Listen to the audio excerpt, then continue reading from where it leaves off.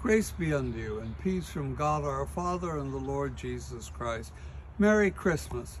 Yeah, I know, culturally that sounds strange, but it's Christmas for us. And look, if you will, even a little more red this week on a very cold morning for Florida.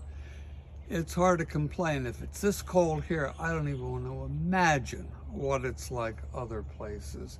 But besides the addition as it gets red, come and look at this building, if you will.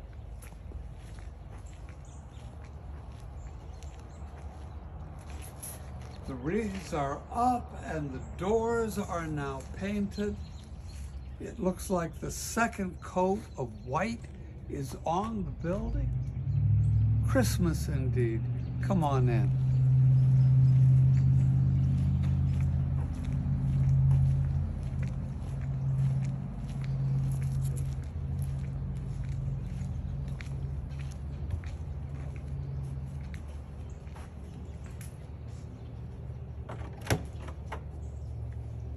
Come on.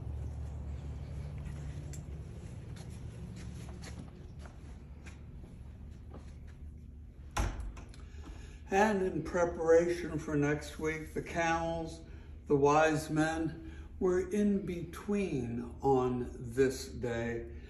A few candles yet to go out to people.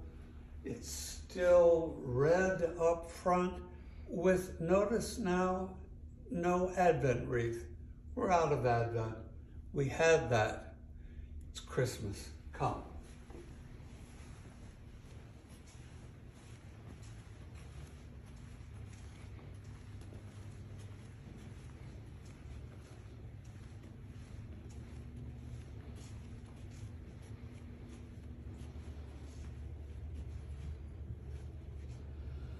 And we're in between. The Christ child is here. The wise men soon to be. The centerpiece here is from our bishop, given to me, had it at home, but for us as his people, best here.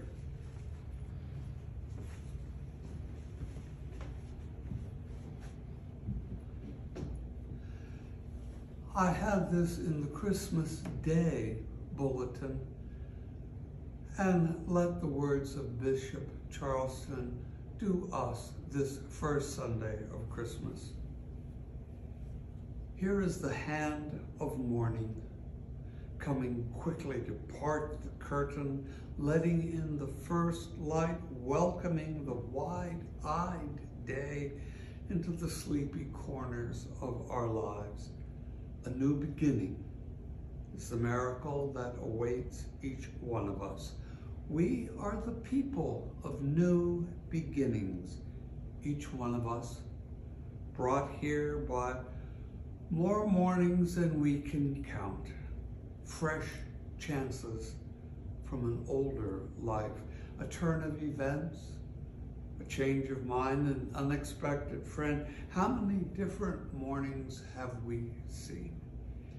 You and I are made of morning, set free by the new light, forever welcomed into a life that is just beginning. Merry Christmas.